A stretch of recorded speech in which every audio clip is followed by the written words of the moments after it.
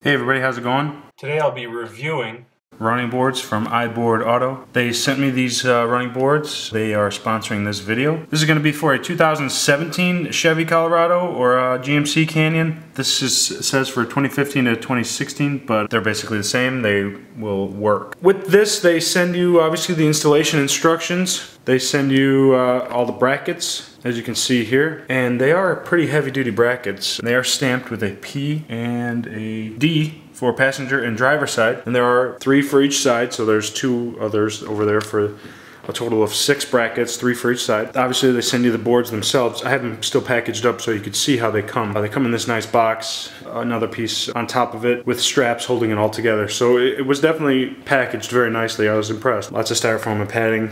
The boards are in plastic wrap to keep them from getting marred by anything. Then also you get your hardware set, a bunch of screws. The hardware pack comes with an assortment of pieces, a hex head bolt, a spring washer, a regular flat washer, a spring nut, and then also a square head bolt, a nylon lock washer, and then a flat black washer. These square head ones, that's what's going to go into your channel on the back side of the running board. They'll just kind of slide in. There's an open end on the ends where you put them in and just slide them in, and then they're captured by this rail.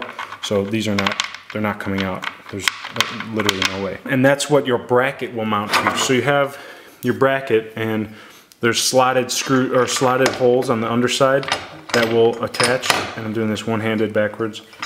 And that's so you can adjust your running board on the side of your vehicle if you want them to stick out a little further, or if you want them to be held in closer to the body. So you can adjust that a little bit there. And then this is the side that will obviously mount underneath the truck to the body or the frame or however the application calls for. And that's what these hex bolts will be used for, is mounting that to the body. So wanted to give you guys a shot of all that stuff. I'm gonna go ahead and pull these out so you can see the actual finish. These are the black finish. They are aluminum, and they also have a silver aluminum. All right guys, here's one of the boards pulled out of the packaging.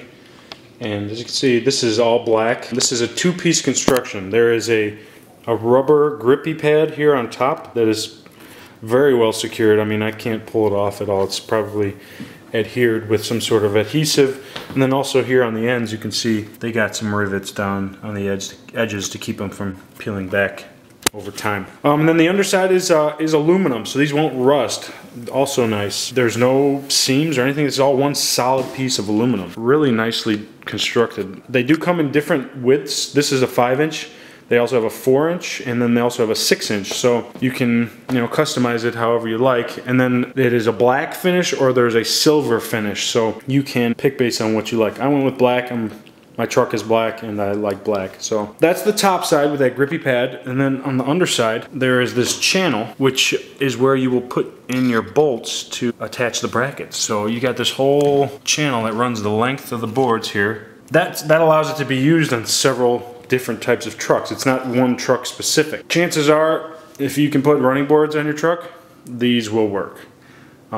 If you go onto the iBoardAuto.com website, I'm sure you can find your truck. They have a good search tool to figure out what fits your vehicle. And I do believe they come in different lengths as well. So if you have a longer truck or a shorter cab truck, you can find something that fits. So I am going to be doing an install video on these. It's a relatively simple process. Once again, I'd like to thank iBoardAuto for sending me these. And I'm really, really happy with them. They're really nice boards, and this finish on it is it's got a little bit of a texture to it. I don't know, I like it. It's interesting, so I'll be happy to get these on the truck. Yeah, so stay tuned for the install video and give this video a thumbs up. And once again, make sure you guys go check out iBoard. I'll put a link in the description for their website. Stick around and we'll catch you on the next video. Thanks guys.